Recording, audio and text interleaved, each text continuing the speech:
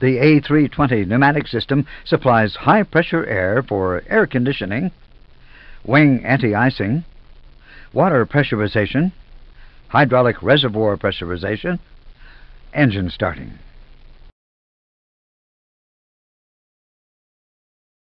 High-pressure air can be supplied from three sources: the engine bleed system, the APU, an external high-pressure ground power unit. The pneumatic system is controlled and monitored by two bleed monitoring computers, BMCs. There is one bleed monitoring computer for each engine bleed system.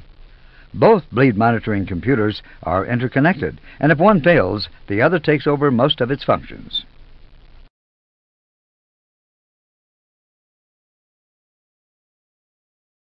There are air leakage detection loops installed in the vicinity of the hot air ducts in the fuselage, wings, and pylons. If a leak is detected, a signal is sent to the bleed monitoring computer, which automatically isolates the affected area. Bleed monitoring computer number 1 protects the left wing, number 1 engine, and the APU. Bleed monitoring computer number 2 protects the right wing and the number 2 engine. Should number 2 bleed monitoring computer fail, number 1 will take over all its functions, except for the pylon. Should number 1 fail, number 2 will protect all but the number 1 pylon and the APU.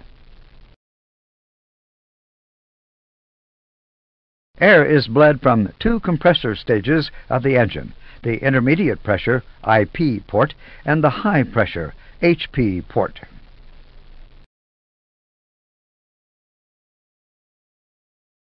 There is a high-pressure valve which can cut off bleed air from the high-pressure port. It is automatically controlled by the system.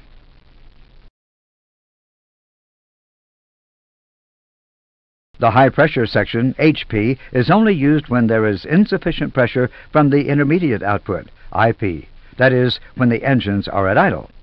Once the engine speed is high enough, the IP intermediate pressure is sufficient and the high-pressure HP valve closes.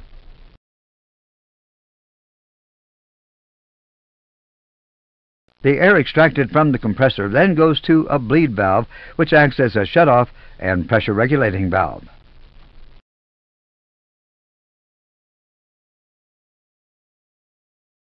Since the temperature of the bleed air is high, it passes through a pre-cooler before being distributed to the users. The pre-cooler uses cool air from the engine fan to regulate the temperature. Engine 2 has an identical bleed system. Both systems are connected by a cross-bleed duct. A cross-bleed valve permits their interconnection or isolation.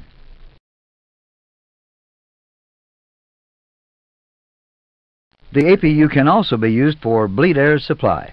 This is usually done on the ground for air conditioning and for engine start. However, APU bleed air is also available in flight.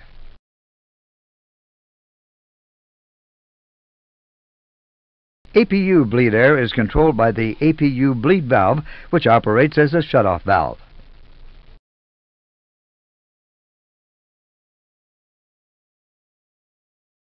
Should the APU not be available, a high-pressure ground power unit can be connected. This completes the pneumatic system.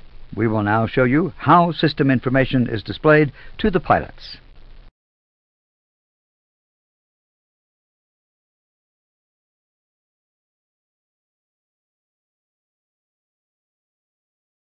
Information on the pneumatic system is displayed on the lower part of the ECAM bleed page.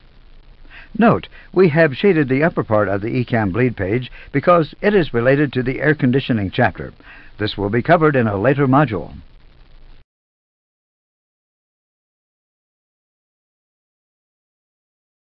Let's identify the system components on the ECAM page now. The intermediate pressure and high pressure ports, the high pressure valves,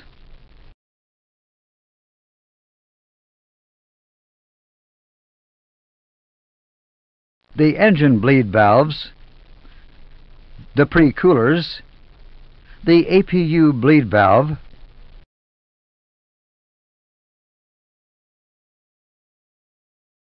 the cross-bleed valve, the high-pressure ground connection.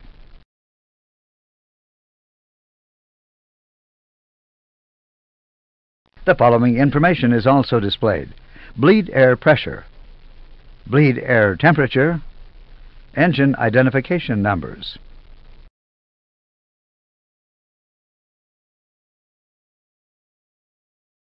Controls for the pneumatic system are part of the air conditioning panel, located on the overhead panel. Again, we have shaded those controls which belong to the air conditioning chapter.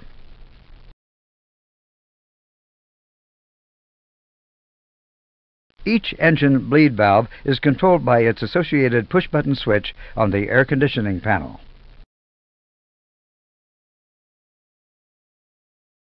The APU bleed valve is controlled by its associated switch.